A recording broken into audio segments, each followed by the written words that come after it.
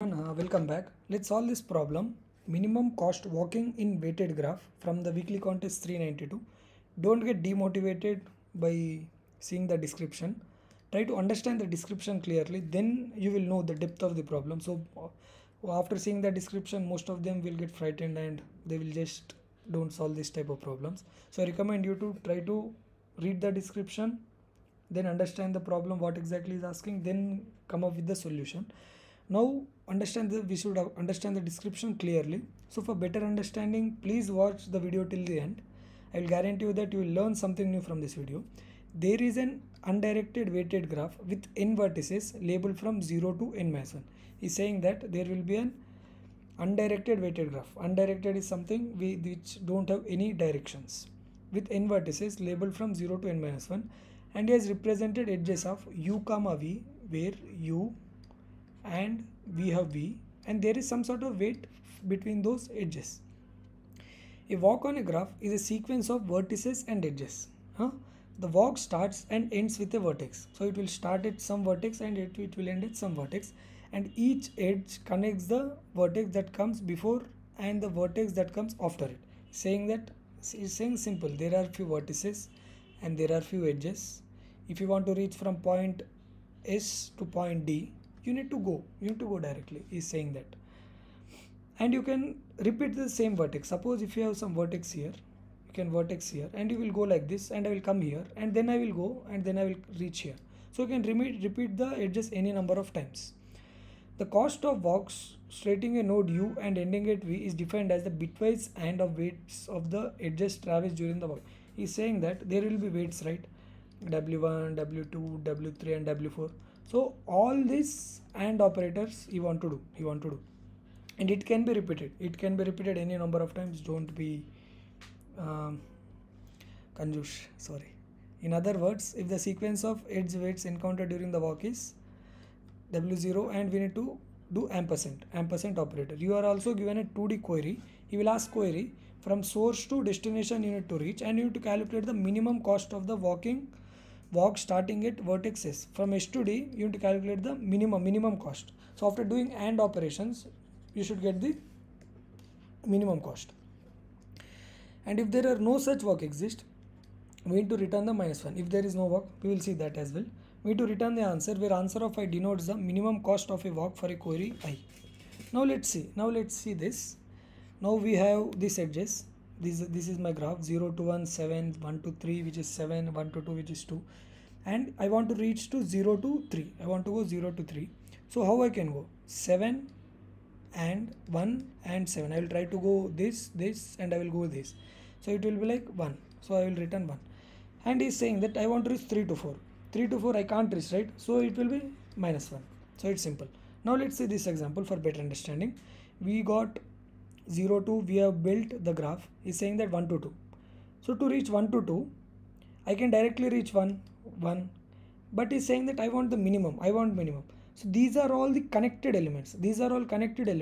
And every edge I can visit. So if my graph is connected, I can go to any edge. And I can consider any weight, and I can do any number of ampersand operations. So here if it is connected, I can do everything. 15, ampersand 7, ampersand 6, ampersand 1.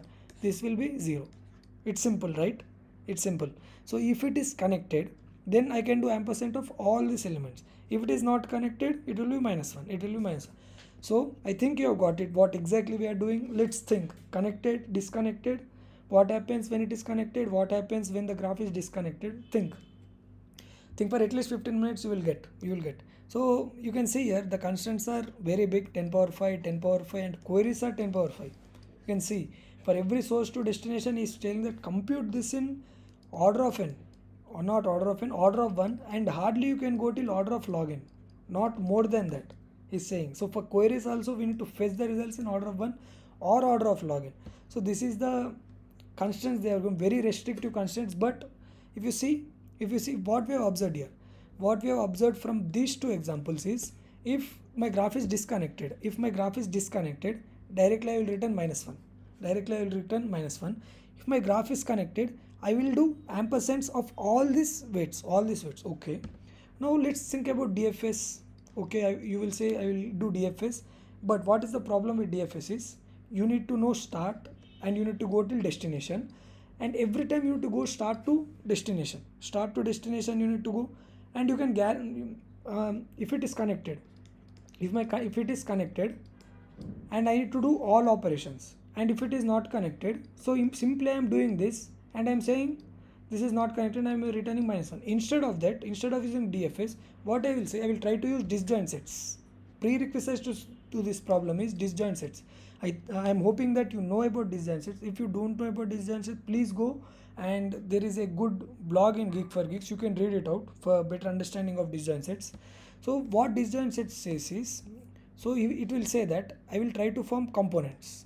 It's simple. It will say I will try to form, this is my one component, and this is my another component, and this is my another component, and this is my other component, and this will be my for every node between these two nodes my answer will be fixed. Answer will be some, consider A, here answer will be B, answer will be C, and answer will be D.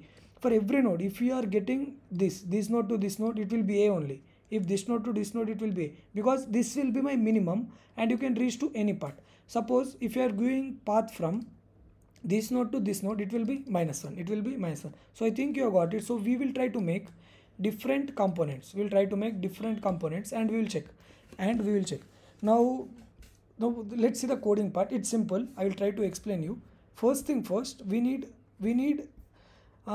answers, right? We need answers. So what I am declaring is I am taking weight. First parent I am taking, parent, as you know. Then we are going with rank, compression. Then we are going with weights. Now first thing, we got the vector and we got the queries. And parent dot pushback I, because every parent, suppose we have elements 1, 2, 3, 4, 5 and 6. For every element it will be same parent, right? 1, 2, 3, 4, 5 and 6, every same parent.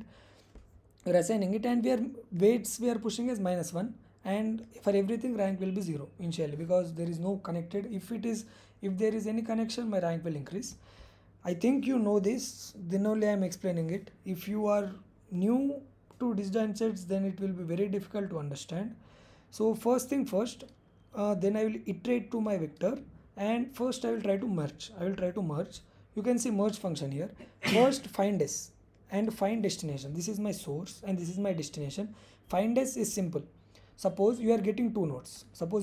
Consider I am getting 1 and I am getting 2. For 1, my parent is 1. If my parents are not equal, then I will directly return my parent. If my parents are equal, directly I will return it, because there is no edges connected with it. So for 1, I will return 1, and for 2, which is 2. So I will return parent of source and parent of destination will be 1, 2. And my ranks, I don't care about ranks here, because the ranks are 0 and 0. Then it will come here, any of two these loops. If it is different, like if it is 0, it will come to any of this loop. Suppose this will skip, it will come to this loop, and we are making parent of source is equals to destination. That means consider this as source and this as destination. So we are making parent of 1 is equals to 2. Parent of 1 is equals to 2. We are making parent of 1 is equals to 2 to increase the computation and to check. Parent of 1 is 2, parent of 2 is 2. So we are saying that we are in the same component. And we are checking the weight. If it is -1, we are assigning the weight.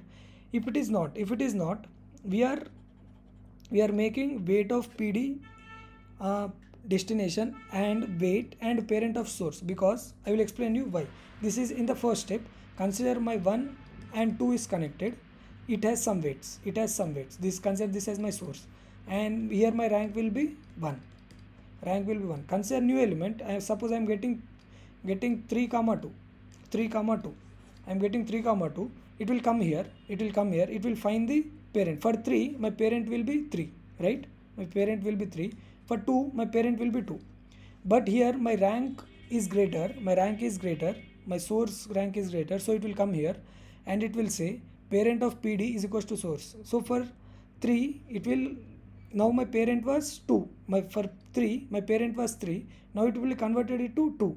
My parent of 3 will be 2. My parent of 3 will be 2. We'll converting into that. And if my weights are negative, it's not negative. So weights of PS is equals to W. If then weights of source, this is my source, this is my destination, this has some sort of weights, right? So ampersand this weights we will do, and we will do weights of PD as well, weights of PD, weights of source and everything. So we are making this weights and this weights ampersand, so we are decreasing it and we are increasing my rank and we are incrementing my rank. If my source and destination are equal, if my source and destination are equal, then I am saying it, if it is -1 directly assign it, or else I am doing my PS ampersand W, because when extra weight comes you need to decrease the ampersand values, right? To decrease it you need to encounter weights, now let's see. Now let's see the queries part. This is my query. It's simple. PS equals to find of S. So first find of S, PD is equals to find of D. If my PS and PD are equal, that means they are in a single component. Then I will push back weight of PS or PD, because these are equal, or else answer dot pushback -1, because these are in the different components, and finally we are returning the answer. So I think you have got it. So I tried my best to explain this problem in the best possible way. If you learned something new from this video, please do like, and if you are new to the channel, please consider to subscribe. You can connect with me on LinkedIn, and I have created a WhatsApp community, Code with Confidence. You can join there for further discussions, and if you have any doubts regarding this problem, you can comment it down. I will try to help you. I will see you in the next video. Till then, bye bye.